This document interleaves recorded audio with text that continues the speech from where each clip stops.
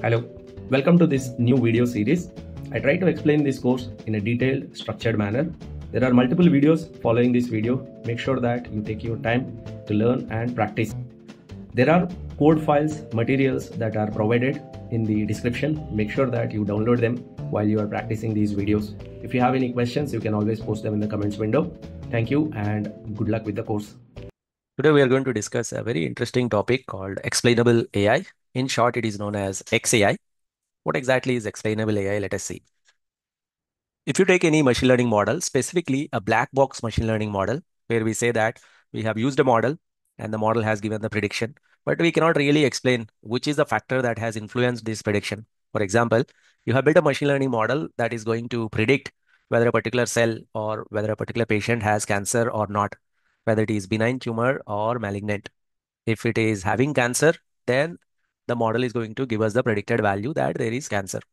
But the problem with these models, imagine you have used an artificial neural network model, which will take a list of parameters as the input or list of values, input values as the input. And then you have used a hidden layer or a couple of hidden layers. And finally, your model could predict whether this particular patient has cancer or not. Now you can get the predicted value with very high accuracy. The problem is we need to explain it to the patient. If we say that the patient doesn't have cancer, this is just a benign tumor, we have to tell the patient why he doesn't have cancer. Maybe at least we have to give these are the 3 or 4 factors based on which we are able to say that you do not have the cancer. Or if we say that somebody does have cancer, we have to say that this is called as malignant tumor. We have predicted this using the model. These are the 3 or 4 factors. Based on this, we are able to give you this information that the model has predicted that there is cancer in it in this particular input that we have given. If the model is black box model, it doesn't explain itself. We will not get these kind of results where we can say that these are the factors that are influencing it. We will just get the predicted value with high accuracy, and that is it. We cannot really see the impact of each and every individual variable. You have used K features for the prediction of the target variable Y. You can make a good prediction about Y, but you cannot really tell which of these features are impacting the target variable Y in every scenario. Explainable AI is a topic or it is a concept that tries to address this particular issue, especially when you are building black box models. So until now, the process is you have the data, you build the model. Let this be a black box model, a very advanced model like artificial neural network or boosting or random forest or CNN. Now, you take the data, you build the model gives the predicted value, and you give that result to the user. That is it. But the user may want to know why, how this prediction has come, how did this prediction was arrived at, what are the most impactful factors from the input that has caused this predicted value. Yes, 0, 1, 2 are possible predictions, and we got the predicted value as 1. Why this is predicted as 1? I'm talking about one data point. One user has given one data point, and this data point was predicted as 1, and then class 1. Why this was not class 0, not class 2? What are the influential factors that are impacting this predicted value? So what explainable AI does is it will try to give you another interface in between. So you have the data, you have the model.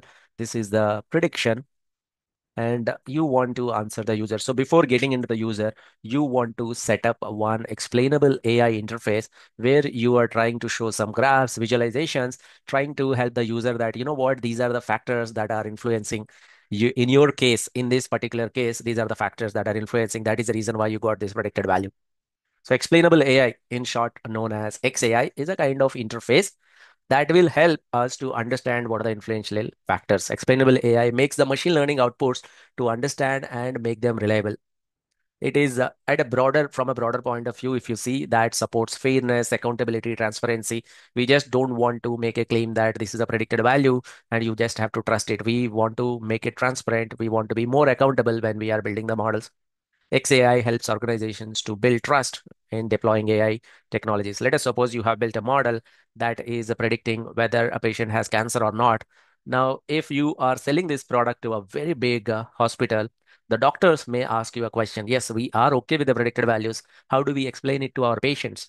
Why do we trust your model? Or how do we understand the predictions made by your model? We cannot tell them that, you know what, this is a black box model. We cannot explain anything, that they may not buy that particular reasoning or that particular point that we're trying to make, that this is a black box model. Somehow we have to explain. So what is explainable AI? It refers to artificial intelligence systems that are designed to be transparent. What is happening inside, we have to explain at certain level and understandable.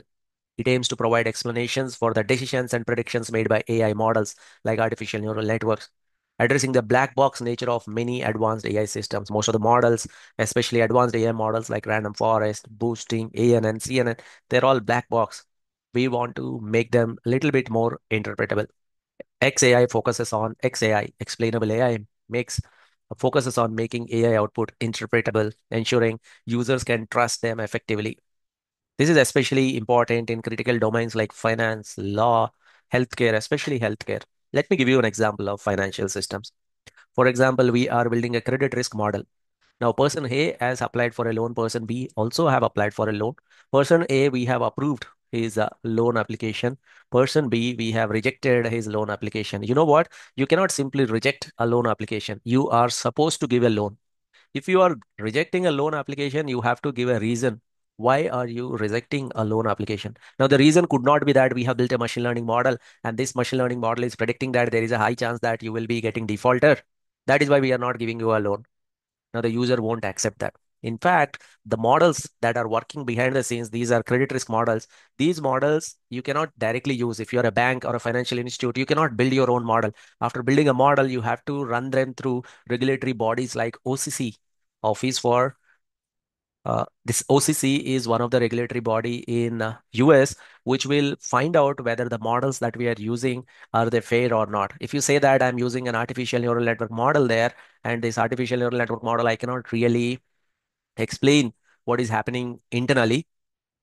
I cannot really explain what is the most influential or what is the most impactful factor. If I cannot really explain that, they are not going to approve this model.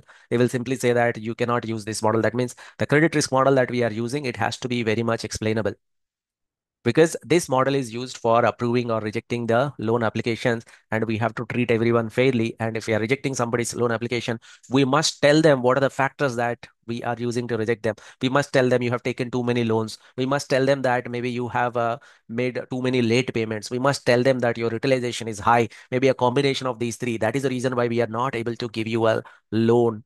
That's what we have to say. So that is a example of financial institutions where you have to not only predict what is the what is the result for a particular person, for a particular user, you also need to tell why that was predicted. Let us suppose A was predicted as a good customer, B was predicted as a bad customer or a default customer.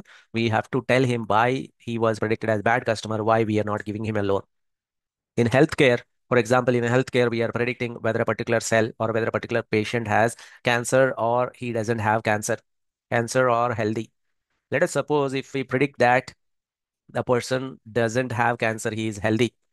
Now imagine by mistake the model has predicted a particular person as healthy, but in reality he does have cancer. In reality, that patient has cancer, but we got a false negative. That means he has cancer, but he was diagnosed as healthy. So what will happen? That person will not take any medication, so that can deny patients critical life-saving treatments. And after a point of time, it will be very hard for us to save that patient. Or what about false positives? A patient is actually healthy, but has been diagnosed as cancer. Now that is also not really easy. If somebody is diagnosed as somebody is having cancer, then he will start taking all those harmful medication. That itself is going to be very, very dangerous. So when we are predicting a particular patient does have class 0 or a particular patient belongs to class 1, we also need to have a clear, transparent, interpretable result where we can say these are the reasons, these are the 3 or 4 reasons why we are saying this patient is healthy. Now, when we look at these reasons, it looks like, okay, this cannot be the reason, looks like there is something fishy. We can actually alert, we can have a look at 3 or 4 other tests. If somebody is getting the result as cancerous, class 0, then we must say these are the 4 reasons, these are the 4 factors that are influencing it. So explainable AI is a concept that tries to explain if locally, that means for a particular data point, for a particular one data point, for a particular data point, you have x1, x2, x3, and so on, all input values. You will get a predicted value. Explainable AI tries to explain that these are the factors that are influencing what is the output, whatever is the output, these are the factors that are influencing that final output. Now, XAI, explainable AI, is not needed everywhere. There are some ML algorithms that are already transparent and easy to understand. If you take regression, the regression equation is y equal to beta naught plus beta 1 x1 plus beta 2 x2 and so on plus beta k xk. Now here, if you can bring all the x values onto the same scale, then direct the beta value and the coefficient of beta will directly tell you what is the situation, whether y is positively impacted by x1 or whether y is negatively impacted by x1. If you move x1 by 1 unit, how much y will move? Directly, you can get an idea on that. For example, if the value of y, if the predicted value of y, the regression equation is y equal to 2 plus 3x1 minus 4x2. Imagine x1 and x2 are at the same scale. That means this is also varying into hundreds. This is also into hundreds. If they are on the same scale, then the value of y will change according to x1 and x2 for sure. x1 is having a positive impact on y. x2 is having a negative impact on y. If you keep x2 constant, whenever you move x1 by 1 unit, y will be moving by 3 units because 3 times x1. So you can tell whether x1 is having positive impact, whether x1 is having negative impact, or how much is the movement in y, rate of change in y whenever you change the value of x. So linear regression, logistic regression also similar, decision trees. These are the transparent interpretable models already. These are kind of simple models. Now, what are the models that are non-interpretable, or what are the models that are black box models? Artificial neural networks, definitely it's a black box model. Deep neural network, random forest, boosting, CNN. The equation will not be as simple as this. The equation will be pretty complex. In fact, people don't even write equation when it comes to these algorithms. Even though these are machine learning models, even though these are mathematical in nature, even though you can write an equation for these also, but people do not really write them because they are very, very complex. And it is not that easy that you have x1, what is the impact of x1 on y? The way that we are talking here, we cannot really talk in these scenarios. For example, if you take any ANN or deep neural network model, you have input layer followed by hidden layer, followed by output layers, hidden layer and output. You have hidden layers h1, h2, and you have the output layer. Now, I'm not going very deep into artificial neural network, deep neural network. We have already discussed them very much in depth in our machine learning, deep learning sessions. Now, you have this input, you have the hidden layer, you have the output layer. The input layer x1, x2, and so on xk, they're all combined to get h1. Again, h1, h2, and so on hk, they are all combined to get h2. Now they're all combined to get y. There is no direct relationship from x to y directly, like the way, like if I have to draw this in this format, I have to write x1, x2 are directly connected to y. Now that's what a linear regression looks like. But here, this is very much complicated. You cannot really say what is the impact of x1 on y, what will be the change in y if you change x1. If you just change x1, it's not easy to directly compute like that. So this is a black box model. What happens internally, very difficult to comprehend. This is a black box model. Random forest is a black box model. Boosting is a black box model. What are these black box models? You will get the predicted values. You will get the predicted value. But the problem is you cannot really tell why that predicted value. Let's say if the predicted value is 0, why is it 0? If the predicted value is 1, why is it 1? What are the influential factors that are causing this prediction to be 1 or 0? This is a problem that we want to address using XAI. So let us see the technique that is used to explain the factors that are influential in getting a particular predicted value.